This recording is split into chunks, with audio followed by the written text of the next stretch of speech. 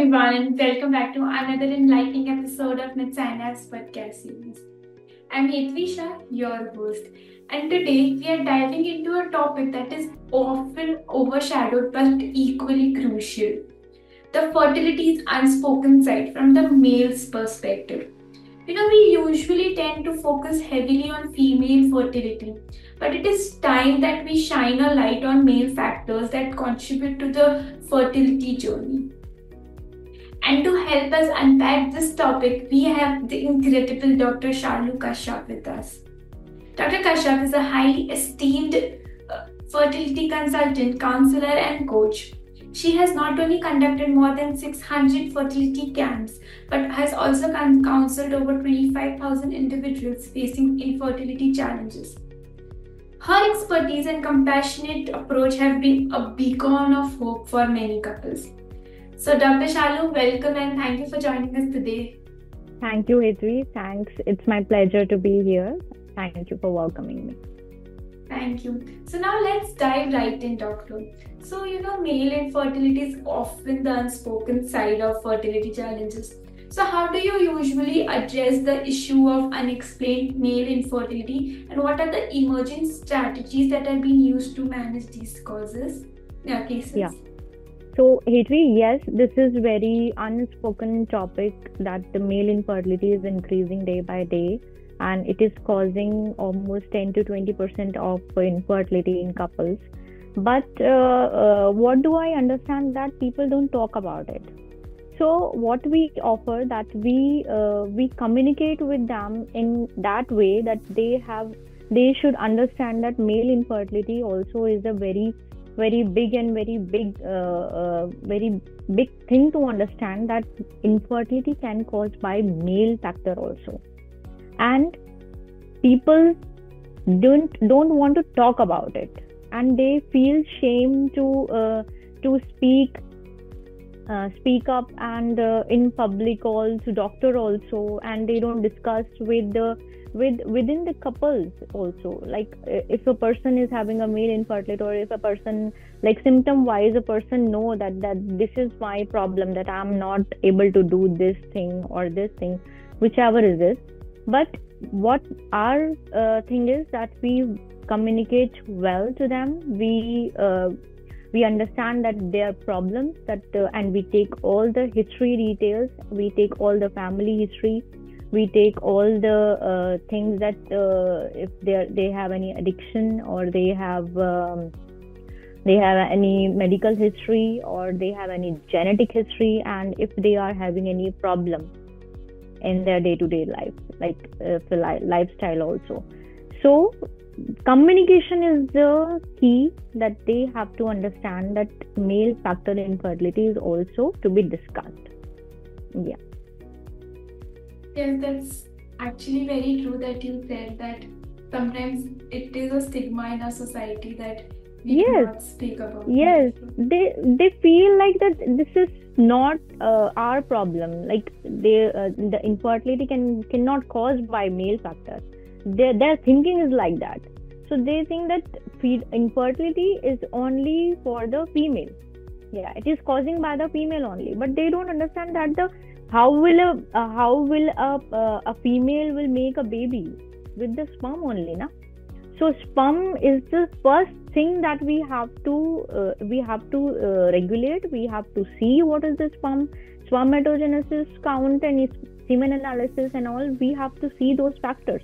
And for that, we need to change their thinking, that it is to be discussed, and they can talk about it to any doctor.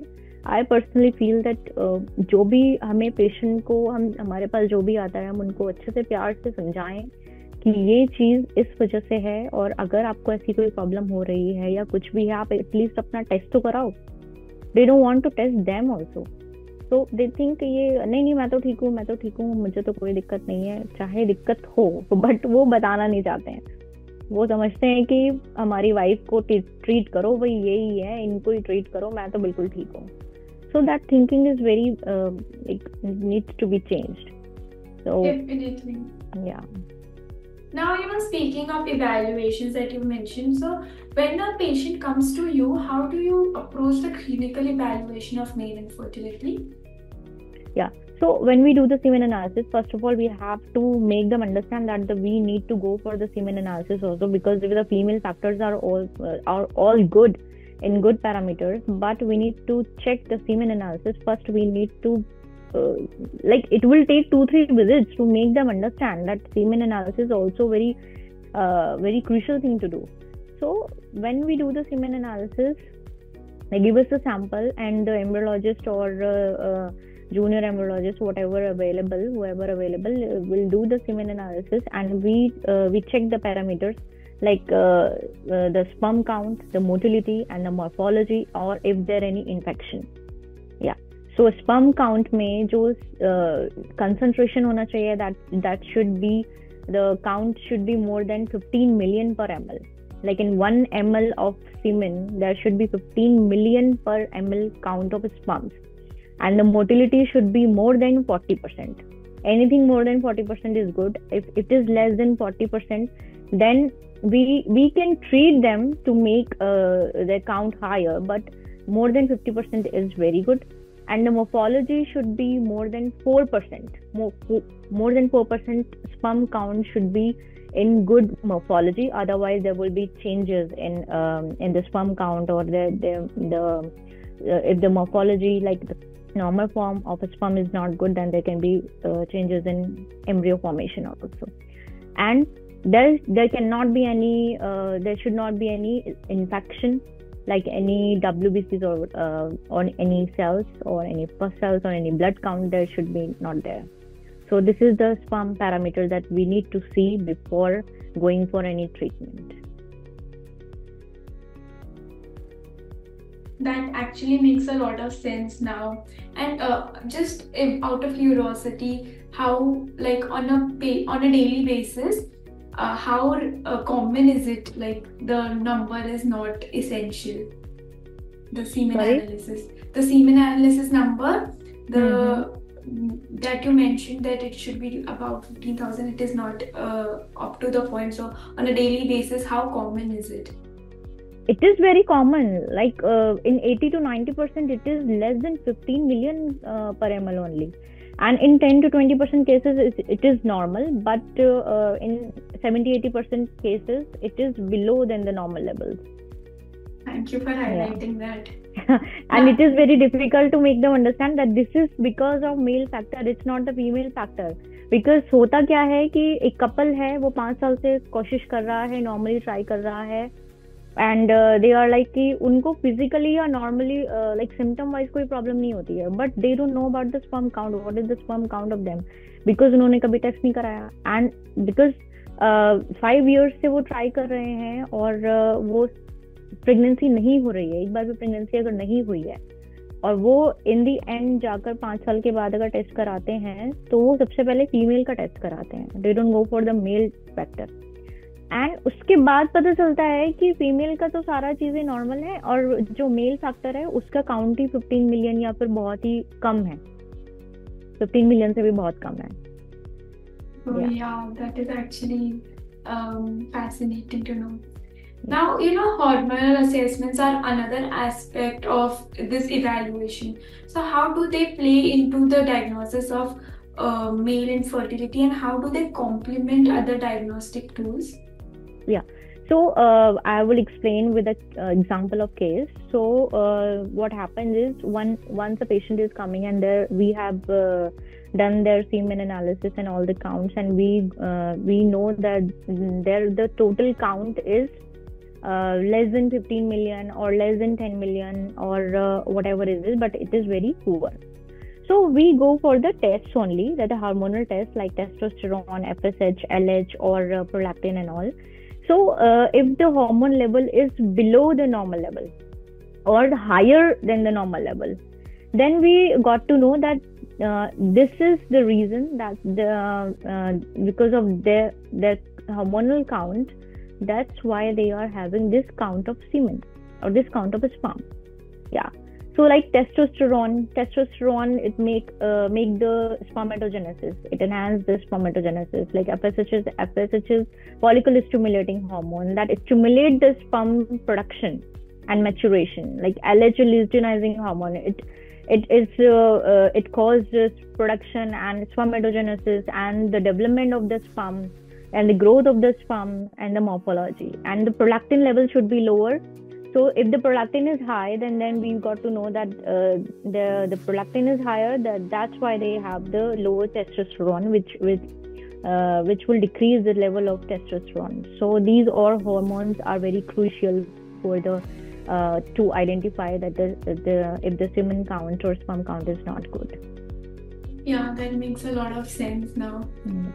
So now there's been a lot of buzz around the role of antioxidants and supplements in managing oxidative stress and improving the sperm quality. So what are your thoughts on this? Okay, so antioxidants are very good for our body, even for the female also, because with the antioxidants we can increase our hormonal level, which we want to increase.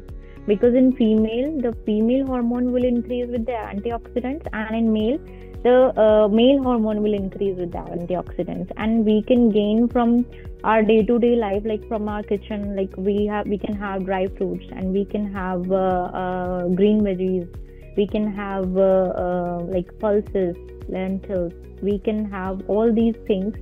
And most of all, we can do all the things, but most of all, we forget to drink enough water. Yeah, so this is very important with the antioxidants.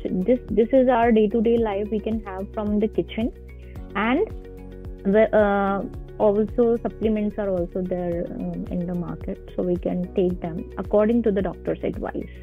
So antioxidants and all the supplements like coenzyme Q10 is a very good thing to take, because all the doctors prescribe coenzyme Q10 and different types of antioxidants and glutathione, selenium. There are many, but these are beneficial for our sperm count and for our follicle counts as well. Yes, so overall diet changes also makes a difference. Yes, lifestyle and diets is very good for our hormones. So because of the hormones, we will make good sperm count. Definitely, yes.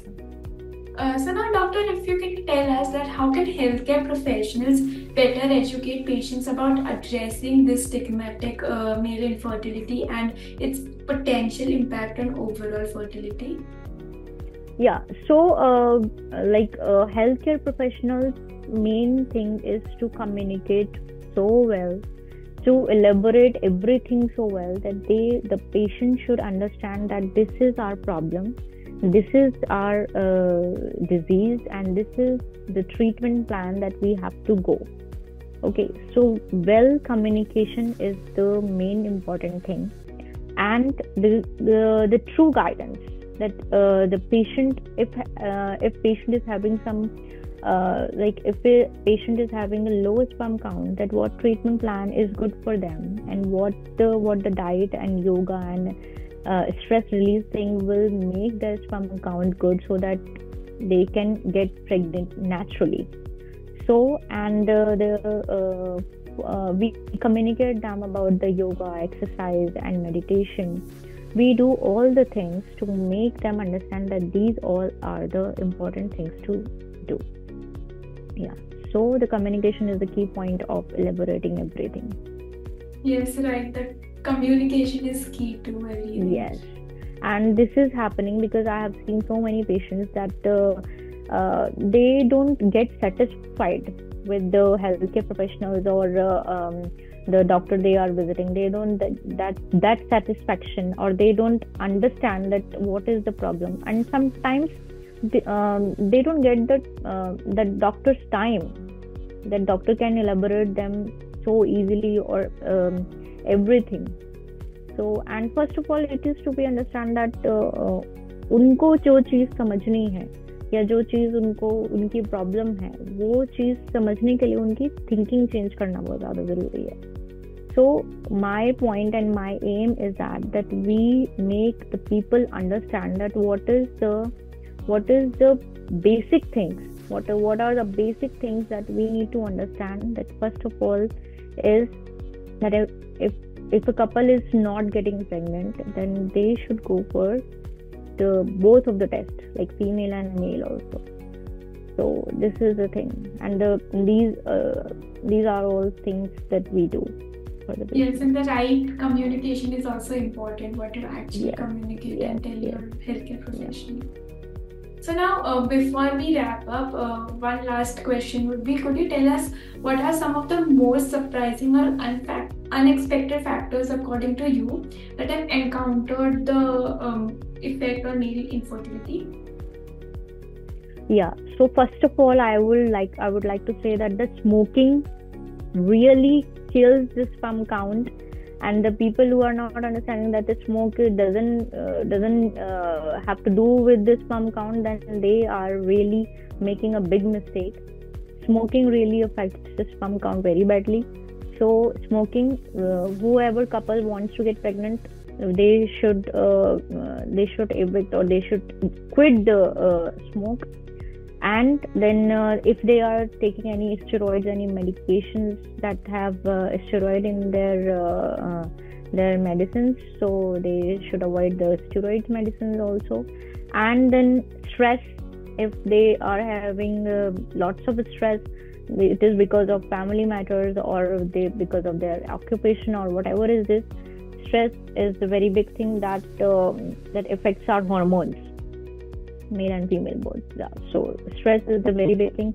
And of course the diet, whatever we are eating, we are making our body that only. So diet, we should plan accordingly.